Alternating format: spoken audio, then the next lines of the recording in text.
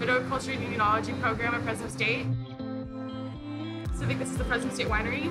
I've been working here since the 19 harvest. I'm not from an ag background, so I was really nervous that everyone would just be super ingrained in the culture and everything. But it's also really a diverse group of people. Most of our classes have labs, so a lot of the time spent learning here is actually really hands-on. I'm really learning new stuff every day. This is the largest winery on a university campus, and it was the first. So before our students go out into the real world, they've actually made wine for a real winery, a licensed winery. They've made their own product. I didn't even know how to set up a pump and how to clean anything or how to, do anything that went on out there. And then, very quickly, when you just immerse yourself, a few months later, I was running bottling days and knowing how to do these operations and the satisfaction of mastering them, getting really good at this stuff. Brenna Pratt is the assistant winemaker here. Not an official title, but it is her title.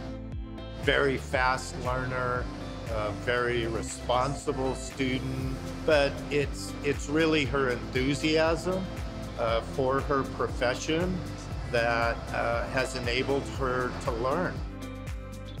I definitely learned very quickly how much work goes into winemaking, and how much of a not only time commitment but life commitment, while you're in it, at least, that you live and breathe this stuff for 3 months, 5 months, the whole year, whatever it is. It was a lot easier for me than I thought to come into this and feel welcome and not feel just this outsider from the city that doesn't know anything. We all love the work, and we love the process, and it's a really cool thing to be able to go into work every day and just really bond and love the people you work with and learn from them. And looking back through the experience that I've had here, it's pretty crazy just how much I've grown up and grown into this field.